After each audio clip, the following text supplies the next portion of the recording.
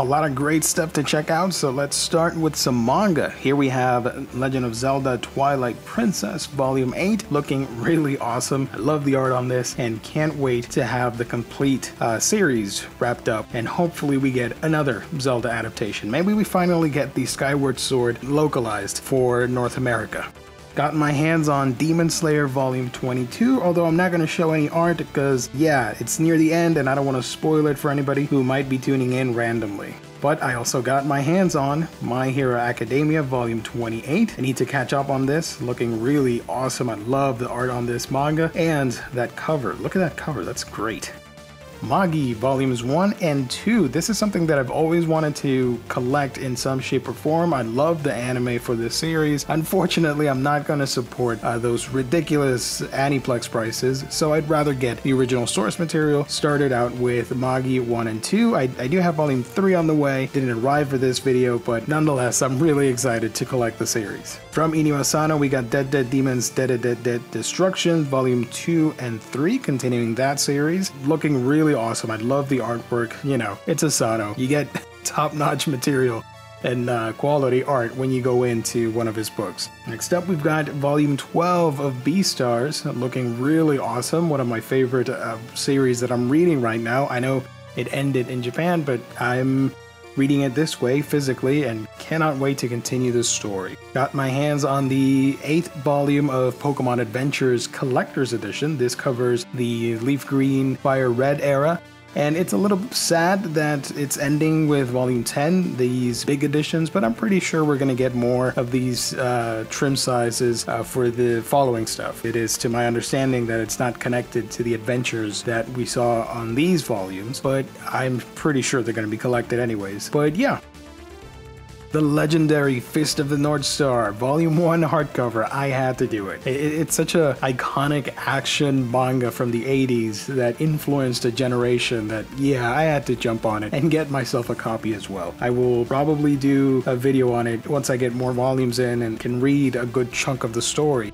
It's been a long time since I've hauled any One Piece on this channel. You might not know this, but I collect One Piece in this format, the Omnibus 3-in-1s. That is my preferred format. I got myself, you can see here, volume 67 to 69 and 70 to 72. You might have seen my video on the channel, or you may have not, because, you know, not everybody watches everything for the channel, but I made a video on Opus from Satoshi Kon. I am trying to collect his entire works. In that video, I mentioned that for some reason I forgot about his manga stuff, and I want to rectify that. So I got Opus, and here we have Tropic of the Sea, and I do have the other books on the way as well, so stay tuned for that. Gantz Omnibus Volume 6. If you were around on social media and all the forums and videos and internet, a lot of people were hesitant and they did not believe that this omnibus would come out. Everybody thought the line was discontinued, but nope, here is Volume 6 and Volume 7 is also solicited. Really excited about that. Gigantomaxia from the late Kentaro Miura. I have not read this. I've only read Berserk from Miura, but I wanted to honor such a legendary creator by getting his different material that is available in the US. Unfortunately, not a whole lot, but here is Gigantomaxia. Looking forward to reading this. Miura's artwork alone is the biggest selling point here, right? So I'm very much looking forward to enjoying Gigantomaxia. Next up, one of my current ongoing favorite manga. It is To Your Eternity. Here we have volume 13. Quickly browsing through the volume as to not spoil anything too big, but this is such a wonderfully drawn, beautifully told series that I highly recommend it. I do have a video on it, but I want to make an updated one covering a good portion of the story, a good solid review on it. But yeah, I do recommend To Your Eternity, a wonderful series.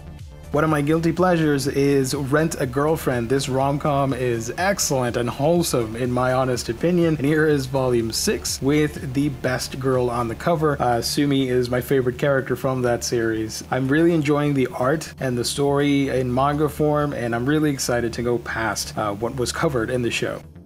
Last time I showed you Vinland Saga #1, well, here's volume 2 and 3 of these chunky hardcovers. I love that first season of Vinland Saga, and the manga is always something that I wanted to read and collect. I love how these books look on the shelf, and yeah, I'm all in, baby.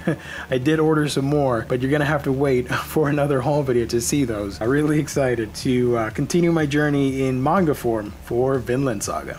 The anime, not a whole lot. Here we have Berserk, the Golden Age Arc movie collection. Not my preferred art style for a Berserk adaptation, but nonetheless, it's still quite fun, sort of an abridged version of the popular Golden Age arc for Berserk, and I wanted to honor Miura with different items from the franchise, whether it be in anime, possible figures, and stuff like that. So yeah, went ahead and picked it up because I love anime. I'm a huge anime fan, and I wanted to get something Berserk in animation form. I hope one day we get the 90s series in Blu-ray. That's the only reason I've held off from getting the old DVDs.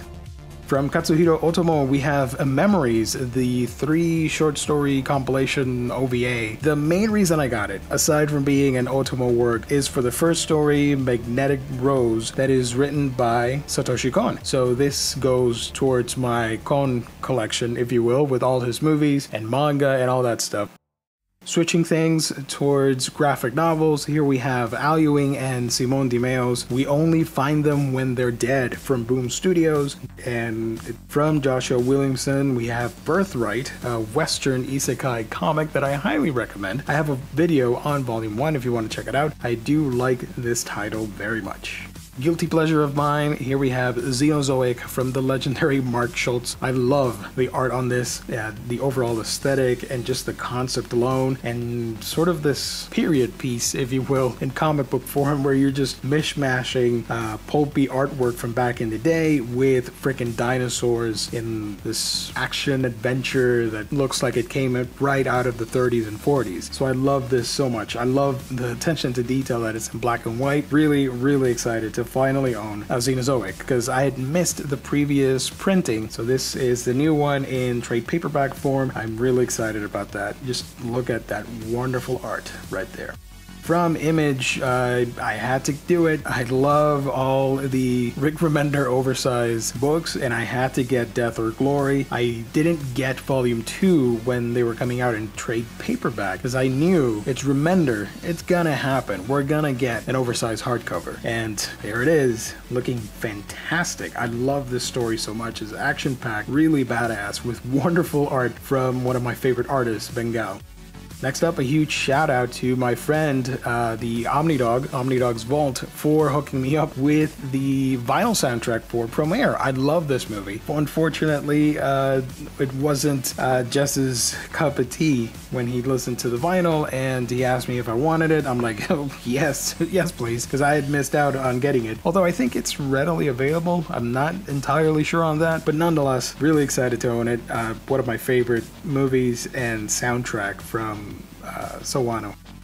Moving on to video games, I'm adding one more to the Switch collection, and that is Panzer Paladin, a side-scrolling action platformer from Tribute Games on the Switch and I believe Steam as well. You basically control a rescue service android that pilots a Paladin mecha Grit, sort of a suit with power armors and all that stuff. And together you slay demonic invaders using their own weapons against them. Obviously, the NES and SNES influences are loud and clear on this with stuff like Mega Man or Zelda, stuff like that. So I'm really excited to play through this game. It looks awesome, and just the overall aesthetics look really awesome. Now, you're looking at this and thinking, wait a minute, PlayStation 5 game, what are you doing? Yeah, I had to do it, got myself Ratchet & Clank Rift Apart. It's a wonderful game that I'm currently playing through. Beautiful to look at. I'm not an expert on the Ratchet & Clank series, but this is easy enough and easy to get into where it doesn't really matter, and you still have fun anyways. A great action-packed 3D platformer. It looks fantastic on the PlayStation 5, and that's, of course, because I hauled a PlayStation 5. Yes, I was lucky enough to be able to score a system of my own. Been having a lot of fun with it. I've been playing Ratchet and Clank, and I installed my copies of Ghost of Tsushima and Immortals Phoenix Rising with the PS5 upgrade. Those look fantastic as well. So another adventure into my home console experience with the PlayStation 5. So that's the haul, everybody. Thank you so much for tuning in. If you want to see more content like this, be sure to subscribe to the channel, hit the notification bell so you know when new videos pop up, like this video, and of course, let me know if you want me to review a specific product. Leave those comments down below. Thank you, everybody, for tuning in. Stay safe, God bless, and I will catch all of you on our next video.